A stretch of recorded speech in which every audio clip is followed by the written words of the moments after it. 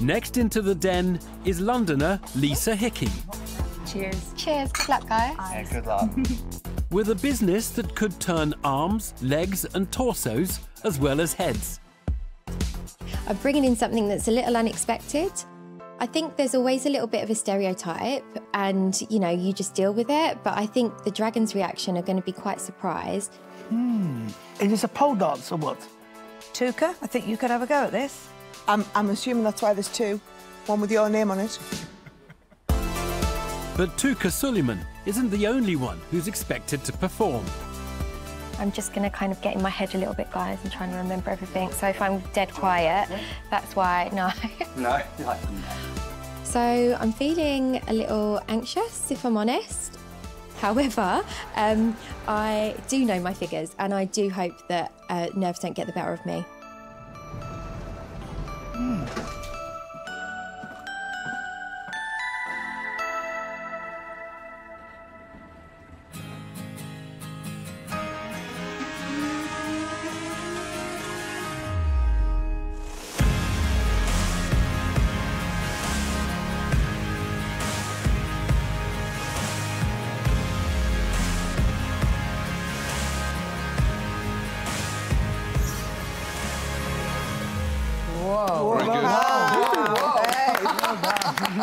OK, Amazing. my turn.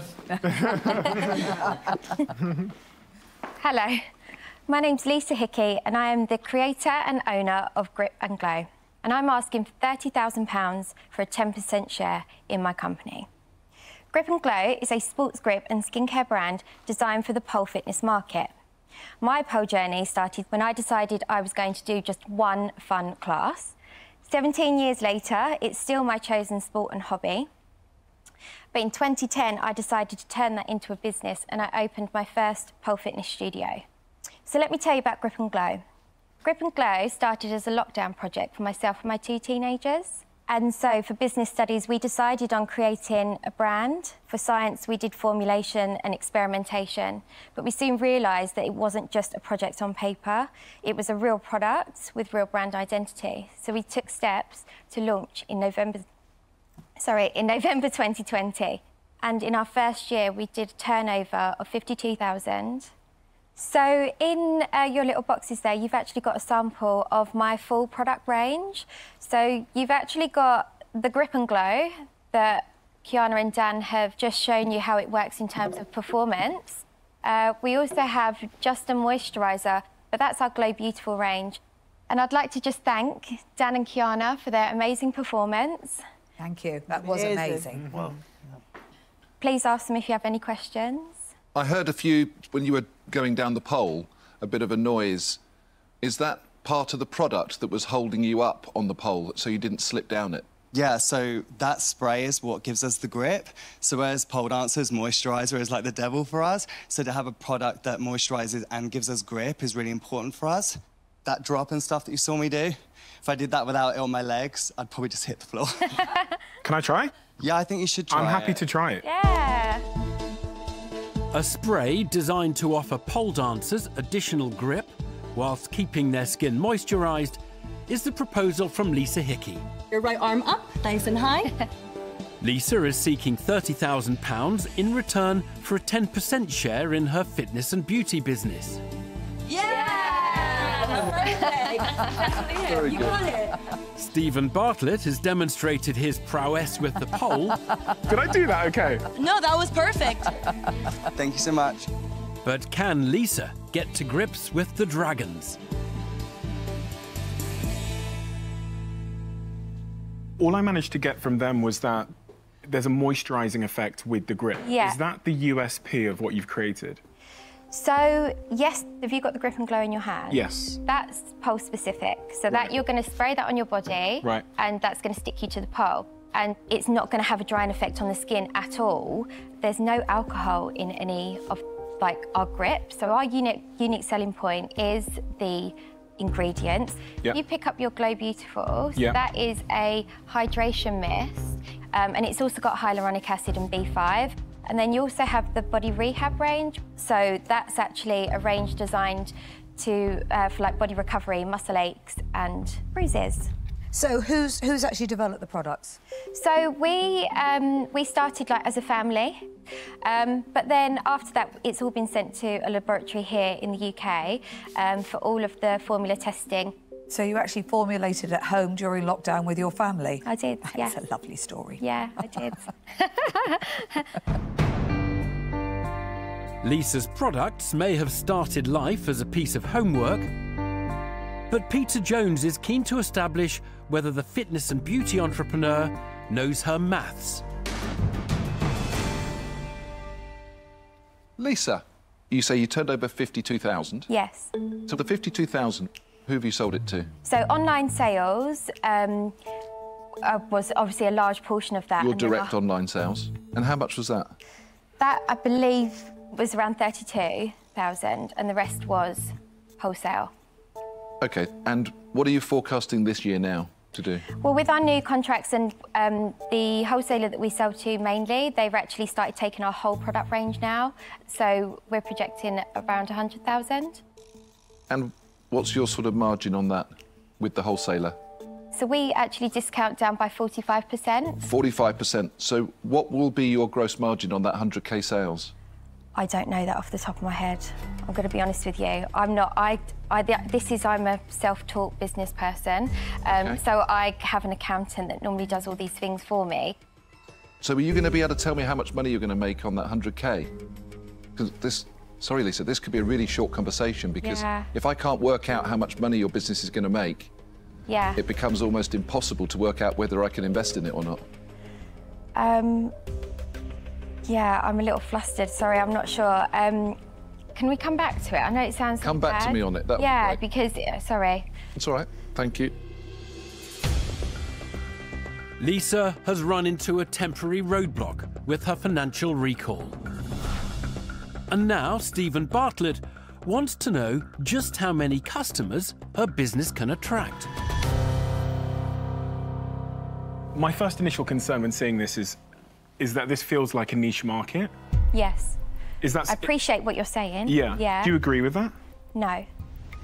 How big is the market? Well, there's over 600 studios in the UK alone. Right. So in terms of the actual number, it's a difficult one to give you because there isn't actually a database for that, so I can't give you an actual figure. But I believe that the products that we've got aren't necessarily pole-specific. OK, so which of this range do you actually think could sell outside of your core market? Well, I believe the Glow Beautiful range. This range here? Yes, and the lotion and the body rehab.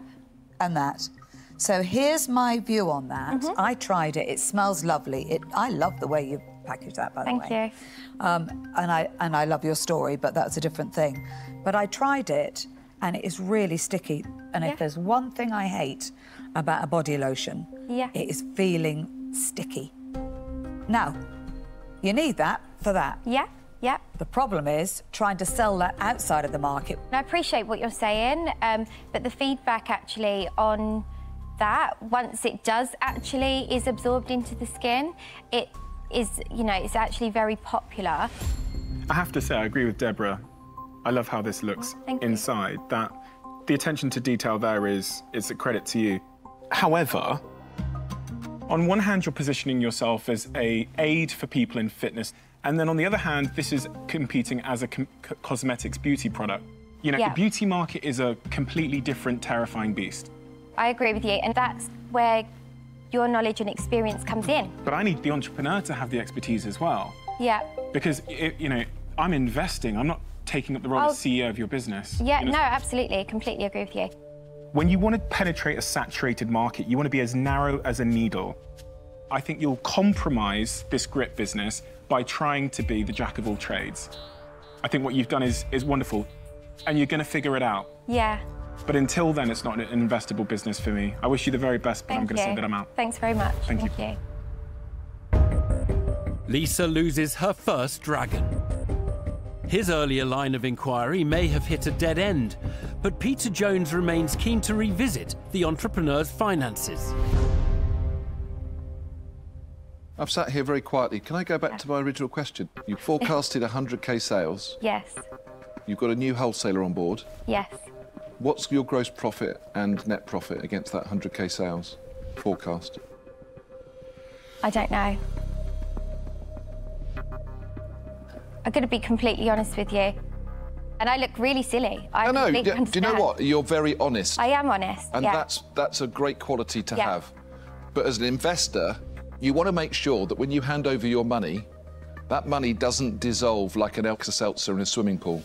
Absolutely. And my concern is that if you were to get money, when I ask you, how did we do last week? Oh, well, I don't know. What was the profit last week? Wouldn't happen. I don't know. It genuinely wouldn't happen. Yeah, but I don't want to have to go to somebody else. No, no. Because this business can't sustain anybody. OK. So, I'm sorry, I'm going to say that I'm out. OK. Lisa, it is very disappointing you couldn't come up with your numbers.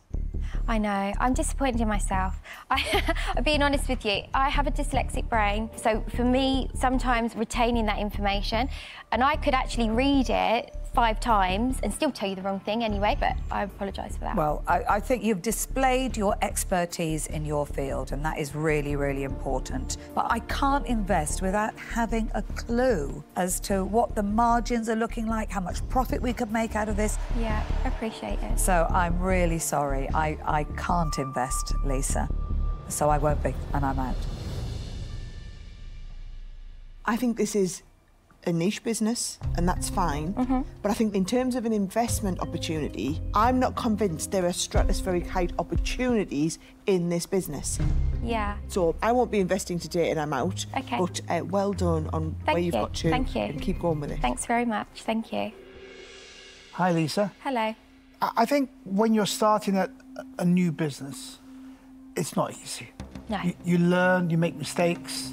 And the one thing which has come out of all this is that you're an entrepreneur. Thank you.